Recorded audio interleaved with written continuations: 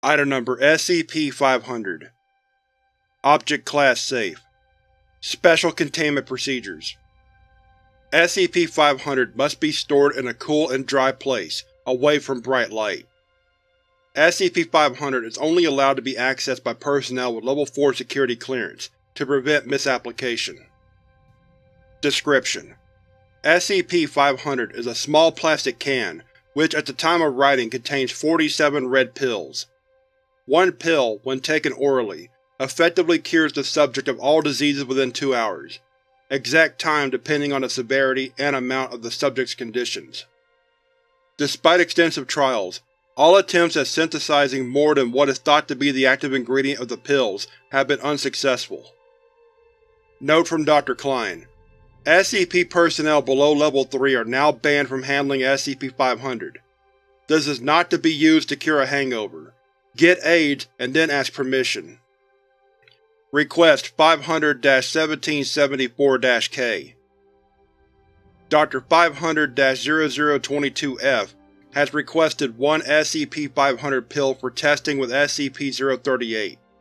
Request has been approved. Request 500-1862-B. Dr. Gears has requested one SCP-500 pill for testing in SCP-914. Request has been approved.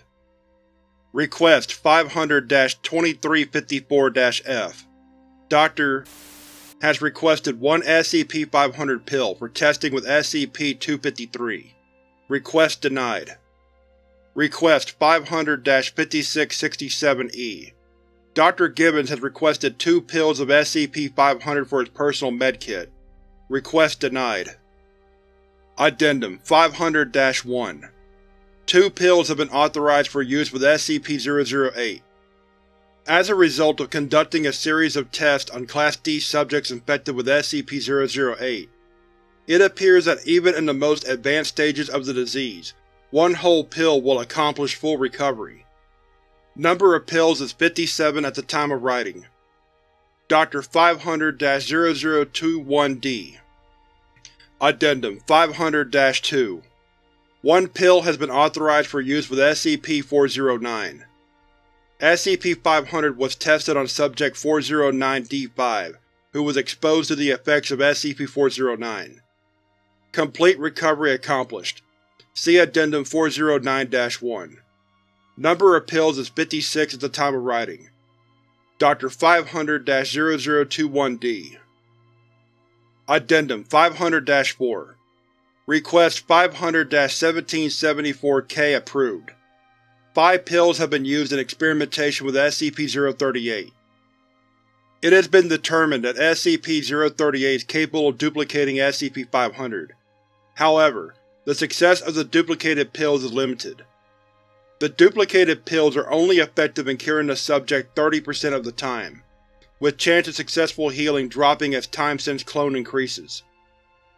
In 60% of the cases, where the infection is permanent, symptoms of infection remain, though further infestation is neutralized.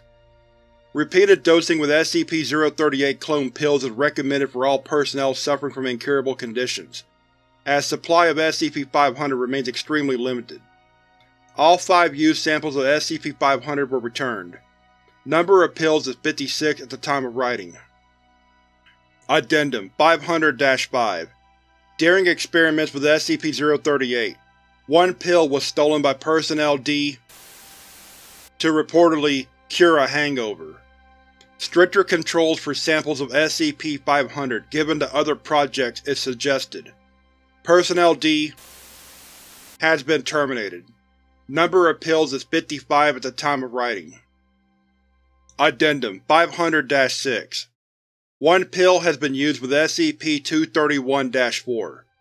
Number of pills is 54 at the time of writing. Addendum 500-7. 1 pill has been used for Experiment 447-A. Number of pills is 53 at the time of writing. Addendum 500-8. 1 pill has been used with SCP-208. Number of pills is 52 at the time of writing. Addendum 500-9. Request 500-1862-B approved. 1 pill of SCP-500 is placed within SCP-914 with the setting at Fine. Resulting object classified as SCP-427. Number of pills is 51 at the time of writing.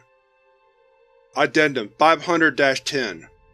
5 pills have been taken for the Olympia project, although only 2 were used. The remaining 3 will be returned shortly. Upon return, number of pills will be 49. Addendum 500-11. 2 pills have been used for Experiment 217-. Number of pills is 47 at the time of writing. Addendum 500-12. Request to have SCP-500 investigated for mental compulsion leading to obsessive fixation denied for triviality.